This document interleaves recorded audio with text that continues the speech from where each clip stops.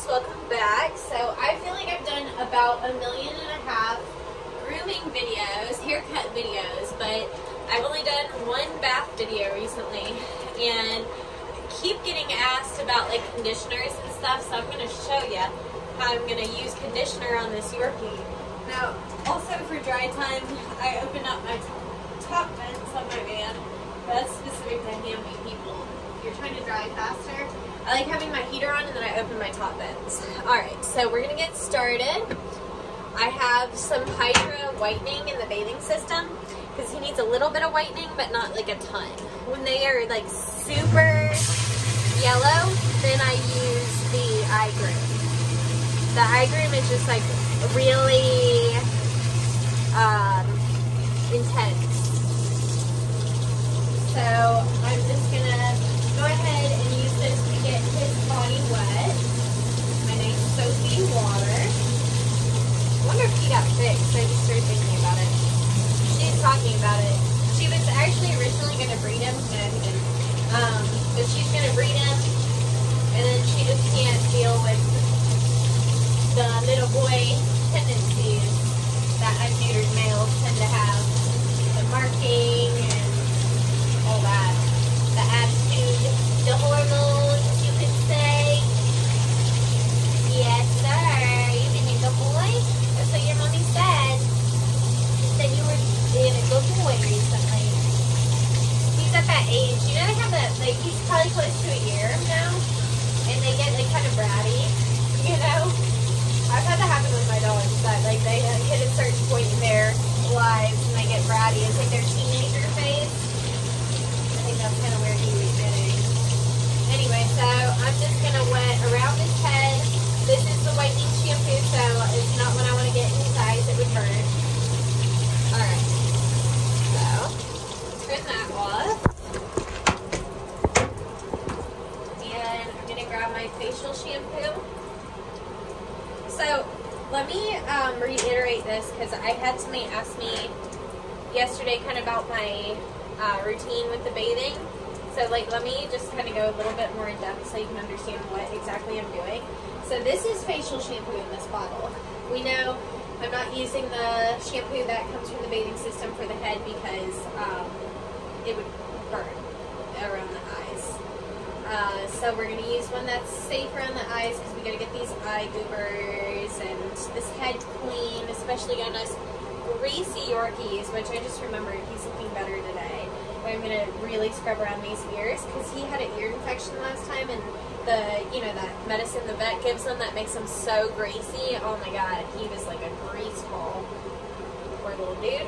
So anyway, I was just noticing that he looks better this time, so must have worked the medication that he got.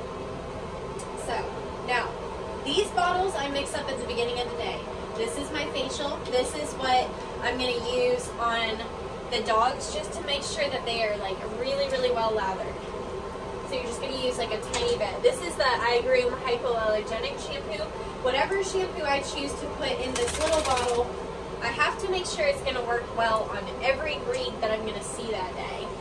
So it will vary. Like if I'm doing an all bath day, all bath and de-sheds or whatever, then maybe I'll put like the de-shedding shampoo in there. Typically I'm doing a weird variety. Like I just did a Wheaton and now I'm doing a Yorkie and then I've got a Doodle. So it's like, you know, I'm not, for that, the hypo is going to be the safest bet because it's gentle, so that even covers if somebody's like, oh, my dog's skin's really sensitive, which I groom all these dogs regularly, so I know they're not, but if it was a new client, then it's going to cover the new client as well. But like I said, certain dogs, I'll make sure I'll have something more strategic. A Cocker Spaniel's another one that you could have something of maybe a little more deep cleaning or whatever in that bottle if you wanted to, if you're doing a Cocker Spaniel day. But that's just my way of doing it. But I wanted to explain like what was in those bottles and what I'm using it for, so that way you understood. Because there was somebody that asked me, she was like, you know, I see you use this shampoo and like sometimes you'll mix them together and like how do I know? And like it kind of made me realize, I was like, I bet the way I've been phrasing it hasn't been super clear. So let me go a little more in depth and just really explain what I'm doing so that I can help you guys understand and be better groomers. That's what we're here for. So, lathered up super well. We just want a good lather all over the body. He's so tiny. Little sticky dog. Little stick figure. Alright. This is just the regular water that I'm rinsing my hands with.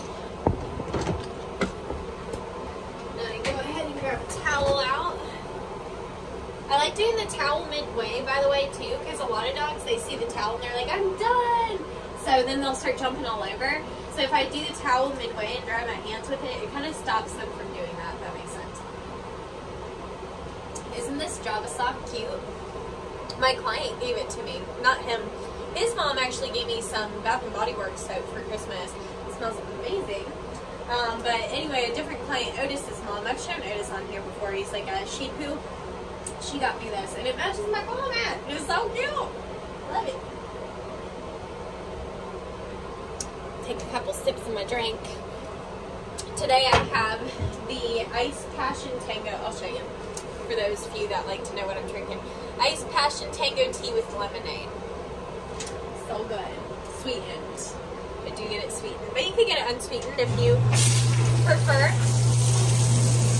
Alright, so now we're just going to take that bathing system one more time and just really run it through. Anywhere, like the armpits, back of the legs, all those areas that might be still a little greasy.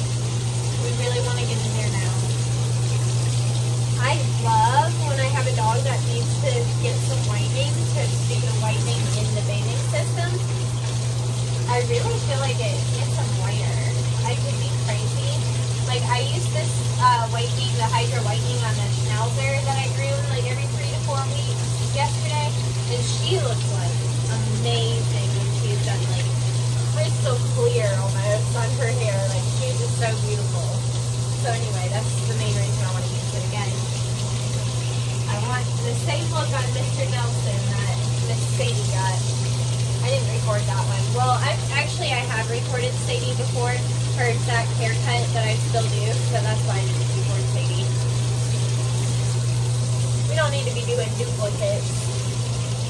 I mean, we kind of are, but like, you know what I mean? Okay. So, we look good.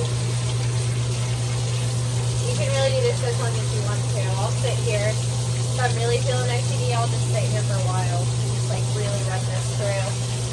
You're not going to get them too clean, you know what I mean? Like, they can only get so clean, so it's okay if you want to sit there and be a little OCD about it. Alright, so he feels good. Turn that off. Oh yeah, I wanted to show you guys the conditioner anyway. So, I'm going to give him a good rinse. I'm going to go ahead and start draining my tub as well. So I do have a tub that, like, I can hold the water in and then I drain it for my bathing system. But not every bathing system is set up that way. So if your tub isn't that way, you can either A, get like a little plug, you know, like you would use in your own bathtub to stop the water from draining. You can get something like that. Or you can get a bathing system that doesn't require the plug if you prefer. Okay.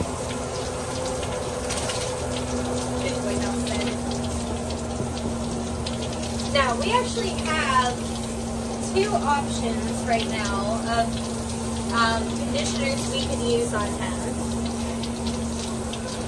I'm going to go for the Chris Christensen because it's kind of a ride or die for me, for my Yorkies, so that's what I'm going to use. But another option would be this Squalane shampoo from Igris. Let me grab it. So, we have 2 options. So, maybe if you guys have either of these in your cabinet, this is my favorite for Yorkies. This one also does really well. It's for anti-frizz. It says for drop coat dogs. So these are both really, really light conditioners. That would be great on a coat like this. Now, I will condition him like once every 3 to 4 grooms, I would say, roughly. It's really when I can feel the coat needs it, but I'm saying that to say I'm not going to do this every single time. Okay? Now, I've got about that much. I'm going to rub it together in my hands. And we're going to rub that through him. His whole body. Now this conditioner is not like one that leaves the hair really nice and silky. It's like, it leaves it almost like that squeaky clean feeling. But different conditioners are going to be different. Now the iGroom De-Shed conditioner, for example, that's one I would only use on a dog like Luna or a Pomeranian or something with super, super thick hair. If you were going to use that De-Shed shampoo, or sorry, the De-Shed conditioner on this dog, you'd literally ruin them. You would literally ruin their coat. You'd have to rewash them. So you got to make sure whatever conditioner you're using makes sense for the hair type. So this is a pH balancing conditioner that was actually formulated for terriers.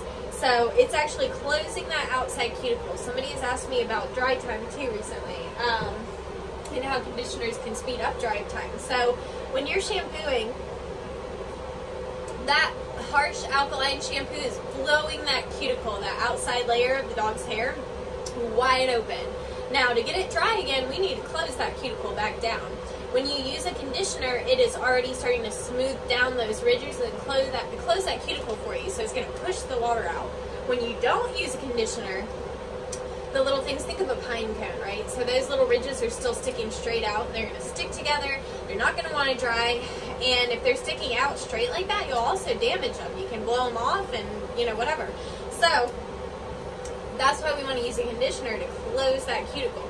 Now, a conditioner could be a leave-in, or like a, I don't want to say cream rinse, but like it can be like a conditioner that you put on in the bathtub and then rinse off, or it can be simply just a spray leave-in conditioner. 9 times out of 10, I just do a spray leave-in.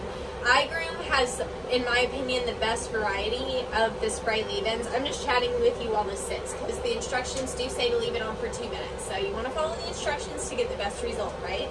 So we're going to let this sit for the 2 minutes. But like I said, right now this is closing that cuticle and getting that hair ready to dry. It's also going to help with frizz and all that kind of stuff. So that's why I personally like that conditioner. But again, that squalane conditioner does a really good job as well. So we've let our conditioner sit. So we're just going to rinse him again one more time, and then he will be ready for drying. I'll let you guys go. But super easy. He's still not, I would say he probably uses maybe 3 to 4 gallons of water. Even with the conditioner, he might use 5, if you're curious. So I don't typically worry about the water. I don't run out of water with using the bathing system and stuff. Alright? So that is it, you guys. Here, I am going to show you what leave-ins I'm going to use on him, and then we will be good to go.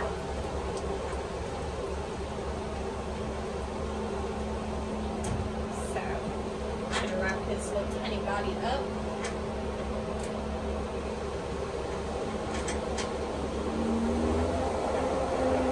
I'm going to knock these bubbles down in the tub real quick.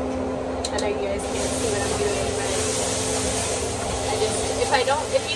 if you leave like a bunch of bubbles in the tub and you dry them in the tub, then you'll end up flinging bubbles all over the place. Trust me, I've done it so many times and gotten a clean, halfway dry dog covered in bubbles. So, just a word to the wise, that's how I do it. And Nelson, by the way, if you're wondering, is a viewer terrier. Aren't you? You're a viewer. He's so cute. Okay. So, the last thing I'm going to do, I'm going to use a combination of the squalane anti-frizz conditioning spray and the Magic Boost scissoring spray from iGroom. Okay. The end of that one. Go. Okay. So this red one is super light. It's like a scissor spray. It doesn't have alcohol in it, I don't think, but it works kind of like it does. Like it helps to dry that hair faster. The squalane is our anti-frizz, which on this type of coat we're going to need. Alright? So those are both really, really light.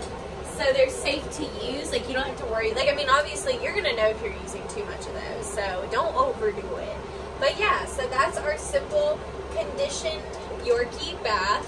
And I'm going to go dry him.